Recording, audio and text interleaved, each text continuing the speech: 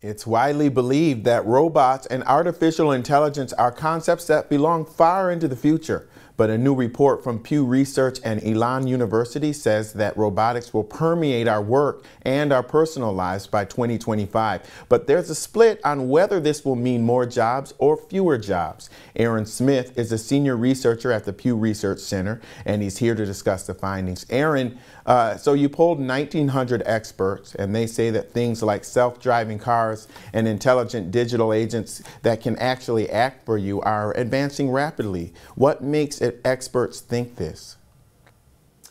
So our experts looked out 10 years in the future and told us that they expect advances in AI and in robotics to really permeate our lives in the next 10 years. So they expect many of them to have robot cars on the roads in great numbers, expect a lot of us to have robot caregivers and other digital agents acting for us.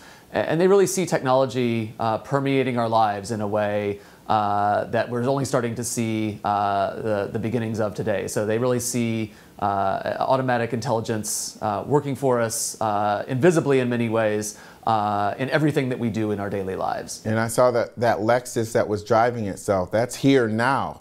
What were the most significant findings from your perspective?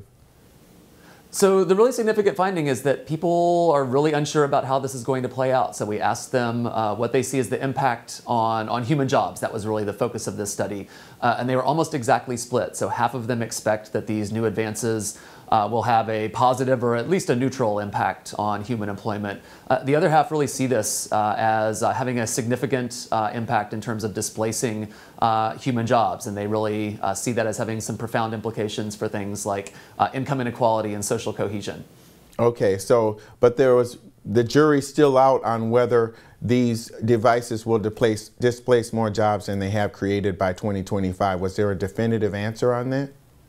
Well, unfortunately, they were about as evenly split as you can get on a question like this. But the good news is, one of the themes that really came through was this notion that we have a choice as far as which future we wind up in. So our political institutions, our business leaders, and our educational system are going to have to make some really tough decisions over the next 10 years as to how we contend with these new developments.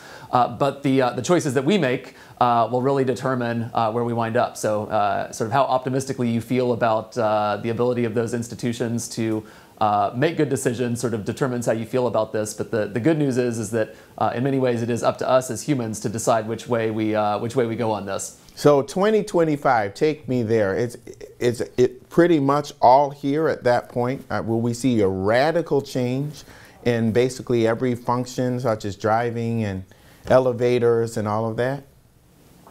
That's certainly what the vast majority of the experts we talk with predicted. And the question is really, do those technologies allow us to have a shorter work week and more leisure time, and to spend more of our daily lives on creative pursuits and crafts and hobbies, or do they all just put us out of jobs and have us all, living on the dole or sort of living on a marginal side of the employment equation? So that was really everyone sort of agrees on where we're going with the technology. The question is, what's the impact going to be in terms of employment and society as a whole? Well, cool stuff. I hope I'm around to see some of this stuff play out. Thank you very much.